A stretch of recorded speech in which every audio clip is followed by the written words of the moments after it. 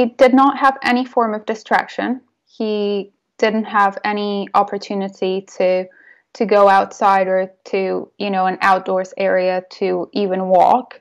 I advocated constantly for him to get at least some books, but he said to me that his only distractions were eating and sleeping, and when he felt too nervous or had anxiety and panic attacks, to vomit. So he actually vomited on a daily basis for 3.5 months. This has changed only as of the last week, when I've been told by Matt that he has physically stopped from doing so.